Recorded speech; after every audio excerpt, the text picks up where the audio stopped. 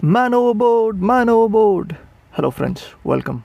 In this video, I will share all the important factors that are to be considered when making a choice of the search pattern. So here are the 9 factors. Number 1, search area size. Number 2, environmental conditions. Number 3, information on missing person or object. Number 4, probability of detection. Number 5, resources and assets available.